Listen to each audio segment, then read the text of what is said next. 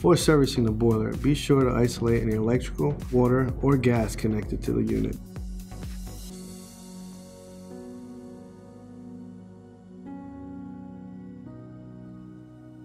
Loosen boiler cover retaining screws.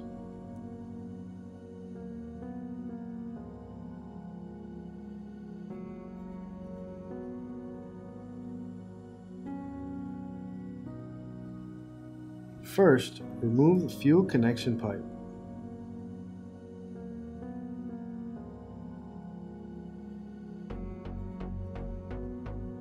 Be sure to retain the fuel connection pipe gasket.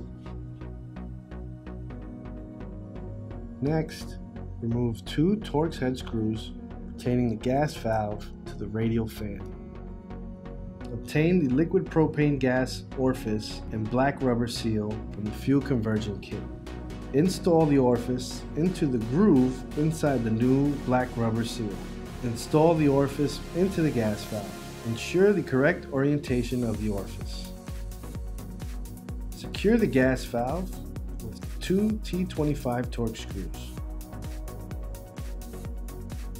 Install fuel connection pipe gasket and reconnect fuel connection pipe line.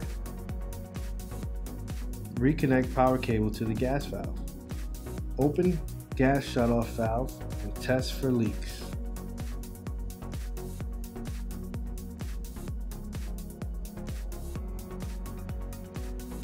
Start the boiler. To enter system coding, ensure the boiler control is powered on.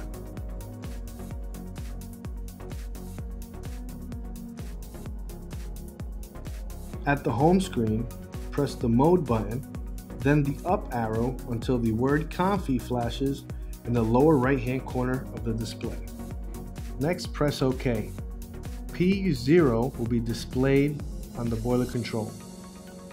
Press the up arrow until you reach P12 and press OK. You have now entered system coding. Once in coding, use the up arrow to access address 5. Press the OK button and change the value from a 0 to a 1. Save the change with the OK button.